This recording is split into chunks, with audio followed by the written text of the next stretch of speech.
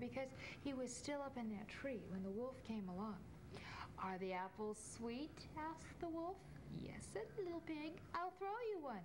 So he threw an apple, and while the wolf went to get it, the little pig climbed down the tree and ran home. Was it hot? Was what hot?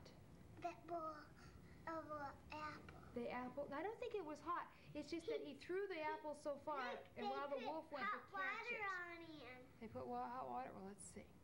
Early the next morning, the wolf hurried to the little pig's house. He had to catch that pig. So he climbed up on the roof, and he slid down the chimney.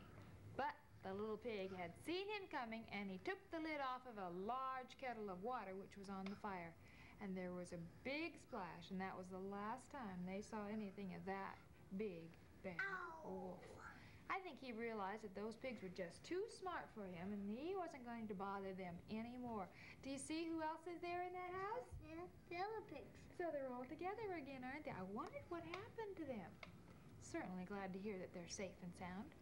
We are going to be wheelbarrows next, do the crab walk, do some somersaults, and some log rolling. Will you join us for that, please? And then You all do the crab walk. okay. Now don't bump into each other, all you crabs. And stay on the play area. Ow, you snapped me. Careful you don't step on each other's fingers. Romper, bumper, stomper, tell me, tell me, tell me do. Magic mirror, tell me today, have all my friends had fun at play? Today's a special day for Deanna and Scotty and Timmy and Alan and Terry and Indra, and a special day for Colin and Tammy and Carrie and Beverly and Christy and Susie and Jonathan and Nancy and Jason. And I also see Patrick and Kevin and Kent and Terry and Kenny and Kimberly. I see Monty and I see Robin. I see Amy and Dina. I see Frank and Howard. I see Roy.